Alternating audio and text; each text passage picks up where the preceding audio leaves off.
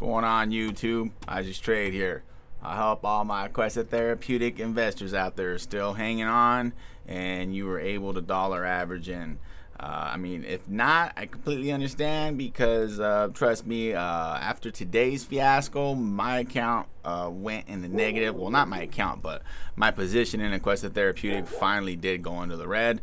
Everything's in the red. All the contracts are in the red. Everything's in the red. But you know what? On a good note, I did bring my average down. Okay, my average was at like $4.95.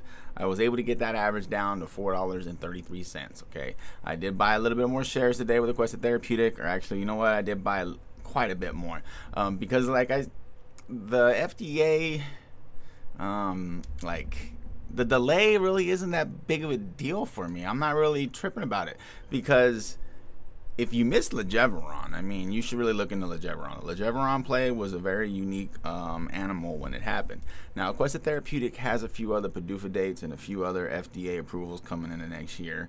So I like the fact that we're putting it off until 2022, because not only do we got earnings coming up on March 18th, but we should be getting another FDA approval right after that one. And hopefully the FDA is able to get, you know, their shit together, and they're able to get our drug.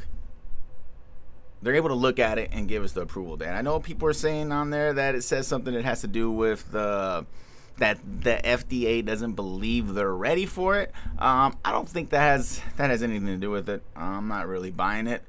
I'm just buying more shares. Okay, now if you don't believe in this one, I completely understand. You can move on and invest in another one, and good luck. Hopefully that one will actually produce for you.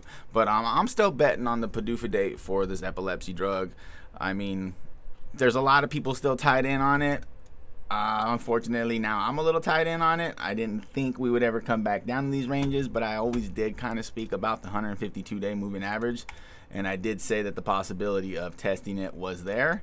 And I mean, we are there. I mean, we're right back at it, basically. This is the 200-day, 152-day moving average, whatever one you want to use.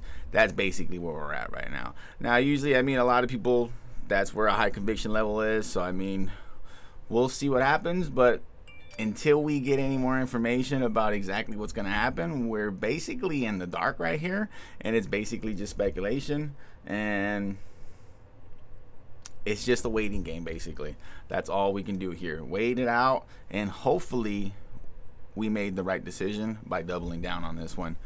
Hopefully you didn't make the wrong decision by jumping out of it. That's what I got for you. Just hell, welcome to investments, baby. That's what this is about. That's what happens. I mean, nothing's guaranteed in this world right here, especially when you're investing. This was an anticipation. Anticipations are never a for sure deal. All right, catch you guys on my next video. I'm out.